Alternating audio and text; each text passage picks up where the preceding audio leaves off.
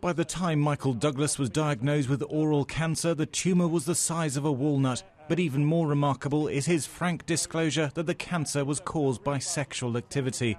It had been thought his years of heavy drinking and smoking were to blame, but he now says HPV, the virus that causes most cases of cervical cancer, had triggered the disease in his throat.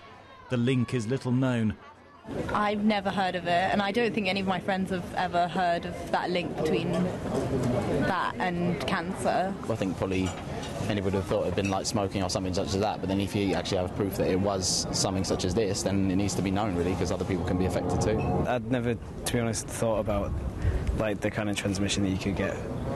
Like, I never thought that cancer would have been linked to an STD or like that kind of contraction. There are more than 100 different types of the human papillomavirus, but only 15 or so are linked to cancer and are sexually transmitted. By the age of 25, 90% of sexually active people will have been exposed to the virus, though almost all develop immunity.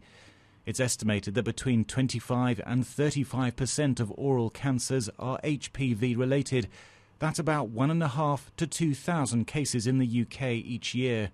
People certainly shouldn't start panicking. The majority of the population have this infection, but only a very small number of people will get cancer as a result. So that's still something that needs to be worked out. Girls are now offered a vaccine against some types of the virus, which protects them and probably their partners against oral cancer. But gay men are still at risk, and some groups want boys to be vaccinated too. Men who have sex with women will get some natural protection from the women being vaccinated, but also for men who have sex with men and gay men, they need to be vaccinated because currently there's no protection except using condoms. Michael Douglas's intimate revelation is surprising for a man who's been to court in the past to protect his privacy.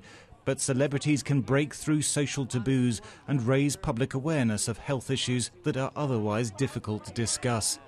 Thomas Moore, Sky News.